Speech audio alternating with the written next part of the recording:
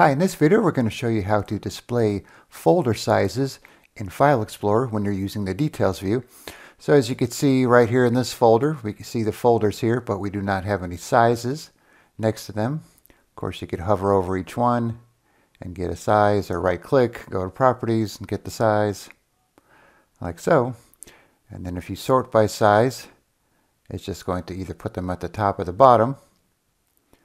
Okay, so to do this, we're going to be using the Windhawk app, which we've used for other videos, because this is a nice way to tweak the way Windows works by using what they call mods. So after you install Windhawk, which is free, you'll have your home section, which shows you your installed mods, any featured mods.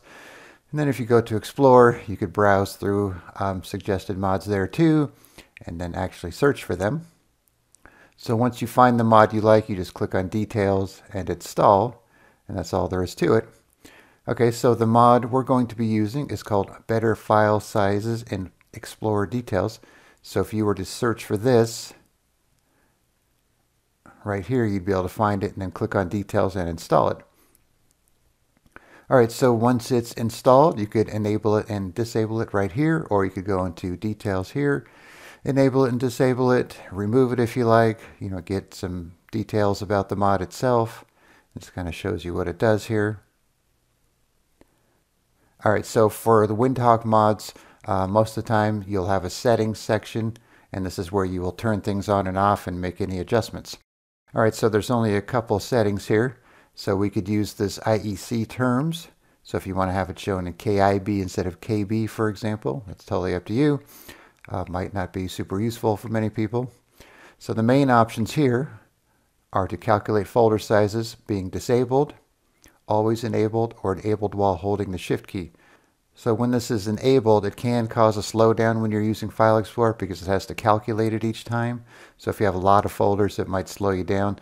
So it might be a good option to use this one here, enabled only when using the Shift key, because then you could use it on demand. Alright, so let's go back here real quick. You can see we don't have any folder sizes. So we're going to turn this on to always enabled first. And then anytime you make a change, you need to click on Save Settings. So go back here, let's just refresh. And now you can see it shows the size of the folders as well. And then when you sort, it's still going to keep the folders together because that's the way File Explorer works. It groups folders and then files, so you can't have this separated to where you'll have your folders mixed in with the files based on the size. So it's just going to sort the folders within the folder group and then keep it along with the rest of your files here, either at the top or the bottom, depending on how you're sorting. Like that. Okay, so now let's change this to enabled while holding the Shift key. Let's just refresh here. Alright, so now it's turned off except when I use the Shift key. So if I hold down Shift and then press refresh, you can see they're back, and then I let go of Shift, refresh again, and now they're gone. So that's a nice option if you only want to do it on demand.